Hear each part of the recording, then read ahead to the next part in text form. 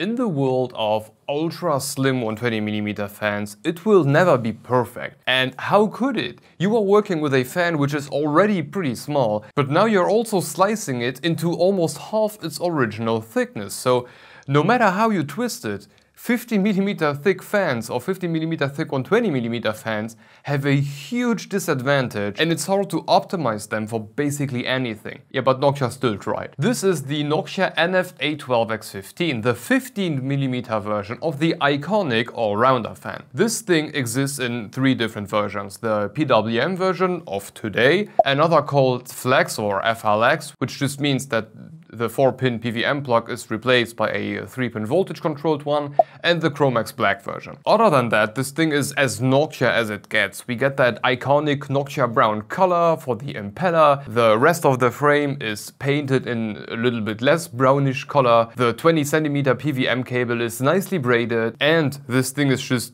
optimized AF. The motor hub or the SSO2 bearing is reinforced with metal. We got flow acceleration channels on the fan wings, the stepped inlet design when air goes in, the micro indentations on the inner side of the frame, and even the box is full of Noctua power. Open it up on both sides and you will get an overview of why you are paying that price, and inside it just goes on. The fan itself, a 30cm long PWM extension, a nicely braided splitter, Noctua's anti-vibration mountings, as well as regular K-screws, and Noctua's RPM limiter. I mean, okay, if they think the diet wasn't enough of a debuff, then sure, let's cripple everything. As a package, you will get a Noctua level of treatment, that's 100% sure.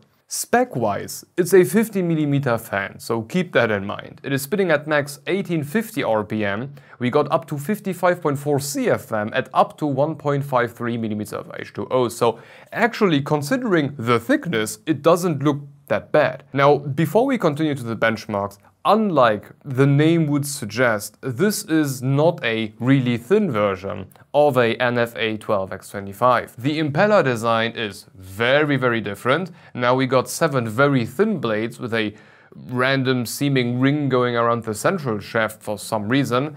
But most importantly, this is not LCP. One of the biggest advantages of the original, or the NF-A12x25, one of the things that it brought to the table was the usage of LCP. Hence the minimal tolerances that Noctua was able to achieve and thus maximize its performance. Here it's just regular old turtle choker, so the gaps are going to be bigger. Which doesn't necessarily mean that it's bad, so let's take a look at that. We benchmark fans in two different ways. Once on our case simulator, a wooden box where we use two fans to recycle the air within and measure the results by looking at the CPU temperature underneath a passive Noctua P1.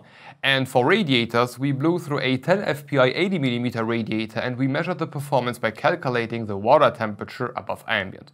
For both of these, we first test the max performance and then we slowly lower the fan speed while slowing down the noise to create a noise to performance curve. Letting the NF-A12x15 spin at its max 1850 RPM on our case simulator allowed the CPU to stay at a cozy 45.5 degrees C above ambient, which isn't that bad after all. It outperforms the P12 and P14 Slims, which, congrats, and it's a bit behind the Kaze Flex 2 Slim. Compared to the NF-A12x25, yeah, the step down is of course just huge, but this was also absolutely to be expected. But something you might notice is that things like the S12A, S12B, F12 were all outperformed by a slim A12. And I know this might look weird on the graph, it really does, but actually raw spec-wise or raw spec sheet-wise, this makes sense. The F12 pushes less air than the A12x15, and both the S12A and B do push slightly more, yes, but with a lot less force. But the thing that the S12s have on their side is noise. The noise to performance graph for the A12x15 doesn't look bad at all, don't get me wrong. In the top 100 to 60% of its max speed, it performs roughly like the Kaze Flex 2 Slim. But the S12A is already at a much better point when it starts. That thing is basically noise floor from the get-go. The thing that made me wonder, however, In the lower speeds, the A12x15 did underperform compared to the competition. Both the P12 Slim and Kaze Flex did whoop the A12x15's ass once everything was spinning slower. And as a great reference, we have the A12x25. Not that you should expect this level of performance, but we need to put things into perspective. And at the end of the day, a 15mm thick fan just would never keep up with a 25mm good one. And what about radiators? Well, pretty much the same thing. At max, the A12x15 managed to keep the water at 14.3 degrees C above ambient, which isn't a bad result at all. Still better than a bunch of other fans, which, yeah, that's more their fault than Noctua's. And on a apples to apples comparison, we got pretty much the same position, outperforming the P12 Slim quite heavily and still behind the Kaze Flex 2 Slim. Compared to the thicker version, of course it's going to be the same brutal, huge step down. The noise to performance graph for radiators changed a lot though. Now the A12x15 is significantly better than both the P12 Slim and the Kaze Flex Slim from start to finish. No doubt, this is just significantly better. And here we got the reference A12x25 value, just so you know what is actually possible.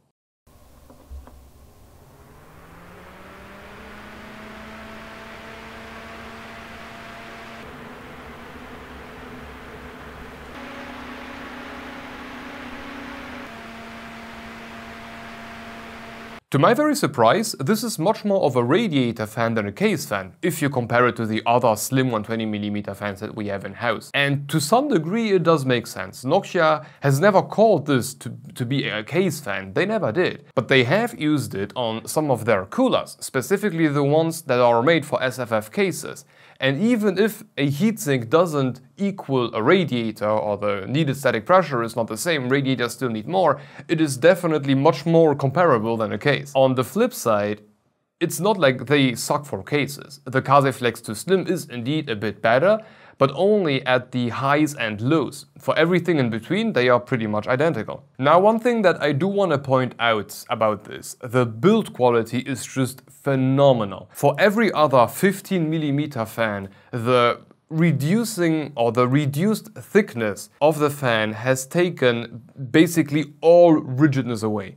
But not here. Sure, I can still squeeze it to make the fan stop, but I need to squeeze like really hard, and for example on a P12 Slim or P14 Slim I can squeeze it by looking at it. So compared to the other ones, this is a tank. Sure, it's still far away from the thicker X25, but considering what this is, not bad. But what about the price? Well, to my surprise, slicing the frame also meant slicing the price. You can get one of these for about 22 to 24 euros, depending on if you want the eye cancer color or eye candy color. So this is still everything but a affordable fan, but I'm just happy that they didn't like put on the 30 euros price tag like the A12x25, because why not? So at least we got that. But at the end of the day, if you are about to build a mini PC featuring some water cooling and you need something to cool down the water, so far the A12x15 is the best option of the slim ones that I am aware of. But okay, this should be all for Noctua and their NF-A12x15 in its glorious brown color scheme.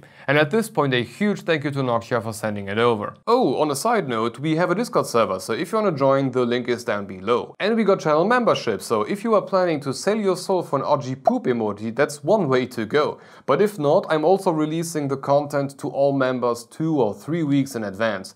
Except for the NDA stuff, because, you know, I don't want to get sued. Additionally, you can rest assured that the income will not only keep the channel afloat, but will also serve to develop a new price specification for fans. Because at 1.5 euros per millimeter, the A12x15 is much more expensive than the 1.2 euros per millimeter that the X25 will cost, and Noctua should work on that. Anyway, thank you for watching, and if you want to continue, have a look at our take on the Kaze Flex 2 in its diet version. It might not be as good as this one on radiators, but for cases, it can still keep up. Thank you for watching and hope to see you in the next one. Bye bye.